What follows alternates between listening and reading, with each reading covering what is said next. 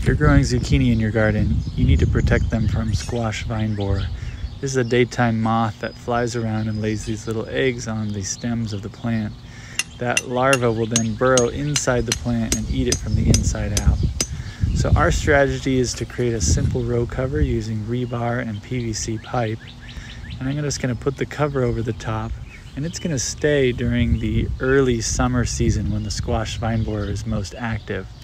Once the plant is fully mature and has both male and female flowers, we'll generally take it off and let the bees do their work. While this does make it susceptible to future attacks, at this point you should still get a great harvest. Happy gardening, everyone!